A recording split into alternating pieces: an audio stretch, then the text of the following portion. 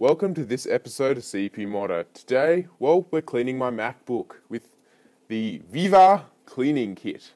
It contains an anti-static rag and some wipes. You can also use glasses cleaner or a very lightly damp tissue. So we're going to start off by removing our plastic covering.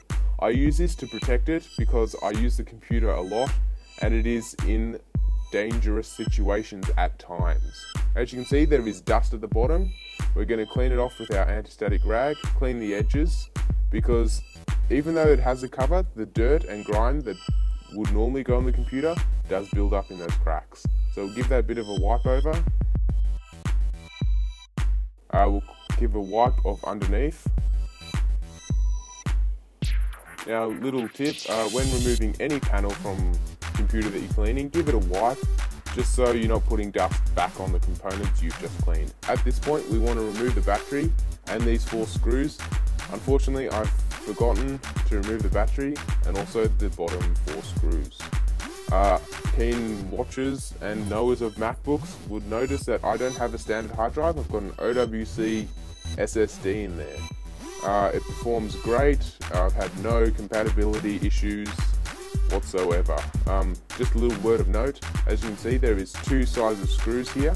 There is this one here and this one here. So just keep in mind where you took them out from. Now we're going to remove the bottom panel and check out the dust that's on that. Keep in note that this computer was cleaned 1 month ago. As you can see, I've got the OWC data doubler in this computer. We'll just take out the battery because I just realised I haven't taken it out. We're going to be focusing on the fan.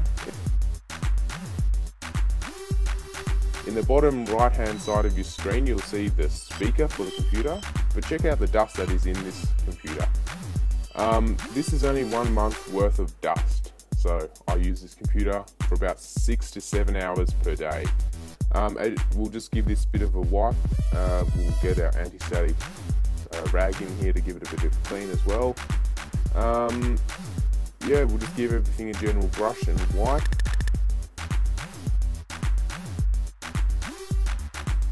We'll just take apart the fan here, so we're going to clean up the housing and the actual fan itself off camera. Now we'll put it back together by clipping the little clips in and doing the one little screw up. This computer does have 8 GB of RAM in it, so I don't have many limitations with this system. Back to the mod, well, not really a mod, but anyway. Back to the cleaning. We'll replace all the screws in exactly the same place we took them from. It is the utmost important you do that with any system, whether it's a PC, a Mac, or any other system.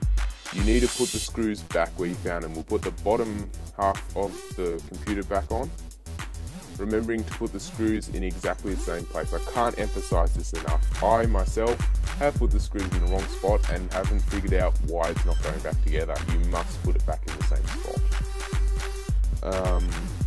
Now we'll put the battery back in and the cover back on and we're ready to boot. You now can clean the screen. It took me 5 minutes to remove the back cover of the computer, so we'll give this a wipe, as I will not be cleaning this very often due to the fact that it's very hard. If you send a computer off with any of these covers on to get service, I'd highly recommend that you take off the cover before you send it in, because it takes them easy 5 minutes waste of time. Give the screen a bit of a wipe with our wipes and anti-static rag. Give the rest of the computer a bit of a wipe over. And one final wipe on the display and now the keyboard. We're going to give it a brief wiping and the rest of the body will also get a bit of wiping. And that's basically it. So this is basically how to clean your computer properly. Don't forget to check out the CPU Modder website. There's a forum there, ask questions on your next mod, and while you're there checking out, make sure you register. It's a simple, easy registration, no hard questions. You don't have to put your birth date if you don't want.